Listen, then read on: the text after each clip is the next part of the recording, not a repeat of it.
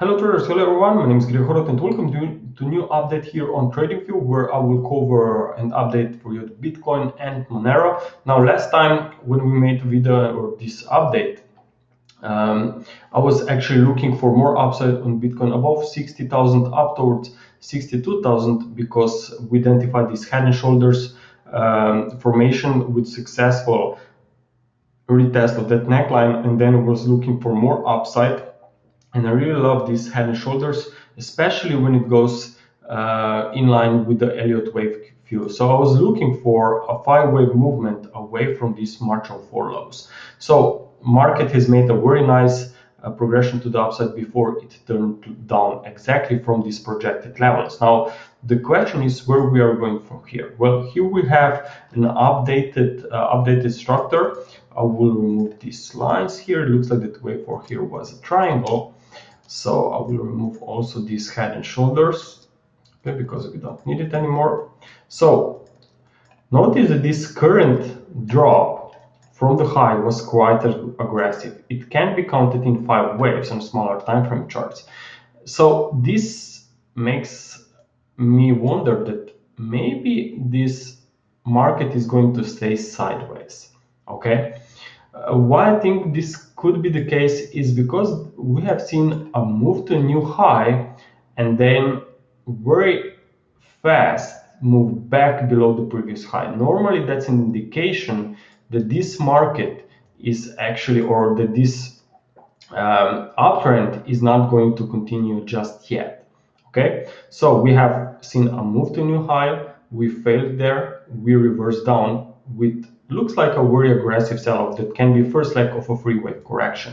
But even if this is going to see more weakness, let's say something like that, well, and then a bounce, well, you still should keep an eye on this level, on this one. Why? Because if I update the wave count here, then you can see that this could be the level of wave 1, and we know that wave 4 must not retrace into the territory of a wave 1. So as long as we are trading above this $50,300, I think that this uptrend could actually resume, but maybe after a 3-wave drop, because we have seen this movement very aggressive to the downside. Of course, there are some occasions where wave 4 is very sharp, especially when you have wave 2 like a flat, like in our case. So this is a tricky correction, a complex one. In such case, we can expect also or consider rule of alternation, meaning that wave 4 could be much more faster and very quick. So maybe this will still bottom after all, but because, as I said, we failed at a new high and we reversed back below that level, I think that there could be limited upside on intraday rallies here. So just keep an eye on this 58,000, I believe. If we once again fail here and turn lower, then just be aware of more potential weakness. But still, it could be wave 4. But things will change dramatically if we will drop back towards 50,000. Then this whole structure, this move up from February 28 would actually be seen as a 3-wave movement. In such case, the whole structure from this February 21st could actually be a flat, maybe even a big triangle. But that's good because we will have a corrective structure that will suggest that sooner or later Bitcoin will continue again to much higher prices, because correction will take longer pause. It means that again later we can expect much higher prices. So I think that this could be some very interesting structures going forward, especially if we drop below 50,000, because as I said, could be a flat, could be a correction as part within much bigger uptrend. If we go straight up from here with no overlap here, then of course I would expect that between 65,000 and 70,000, I think that upside could then be limited and that we could see much more aggressive and deeper sell-off. Okay, traders, that's for Bitcoin. Now also let's take a look for Monero. Now Monero, I think it's very interesting as well. I mean, a lot of altcoins has managed to reach only a resistance here and did not move to new all-time highs like Bitcoin. So if Bitcoin is maybe going to stay sideways and really move towards 50,000 or form a very big triangle, then altcoins, which are much weaker, could see much more aggressive sell-off. I mean, here, if you're familiar with the Elliott wave structure, then I'm sure that you will agree that we have a very nice and clear pattern here.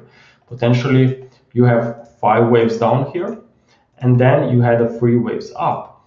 And these 3 waves up, I believe this was a triangle in the middle. Let me just make this the same degree here. Okay, so this was a triangle here in the middle, and then we saw love. And what is very important is that whenever we are looking for potential next direction, try to focus in the previous very strong waves, like in impulses. And as we know, very strong wave when looking back from current price was in that direction. It was to the downside, and clearly a very sharp move with no overlap. So that's an impulse. While you have on the opposite side this rise, very slow and overlapping, especially if you consider this triangle here in the middle. So normally, based on Elliott wave guidelines and personality, this represents an impulse, like this represents a correction.